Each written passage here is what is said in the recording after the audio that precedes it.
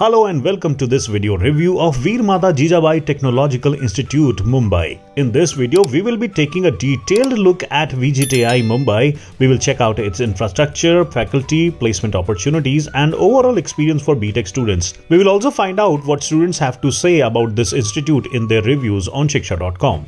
VJTI has a campus area of around 16 acres. According to some students, infrastructure is wearing down as the college is quite old. But new construction is also going on within the premises. Students have added that labs and classrooms are not up to date with latest technology. Hostel facilities also not that great. Wi-Fi is available but connectivity is an issue. The digital library has a huge collection of books, 33 journals, more than 7,000 papers and e-resources such as IEEE, ASME and ASCE and more. VJTI boasts of a team of highly qualified and experienced professors. But students reveal that some of the teachers are not up to the mark. However, most of the syllabus here is decently informative. Students can wear whatever they want. There is no dress code in the college.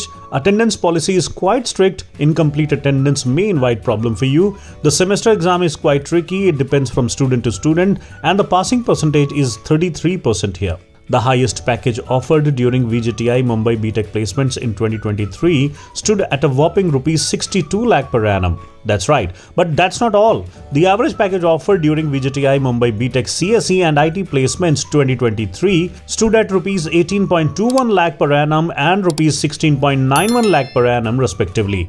In 2023 BTech CSE placements, the placement rate recorded was an impressive 91.25%.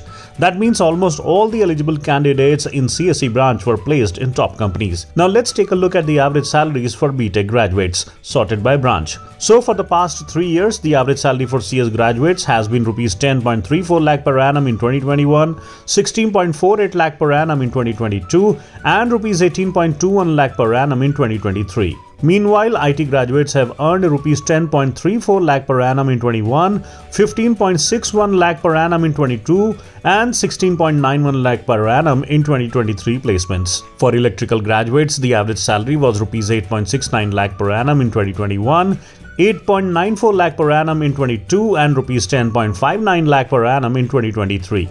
In case you want to know more, feel free to check out our website www.shiksha.com.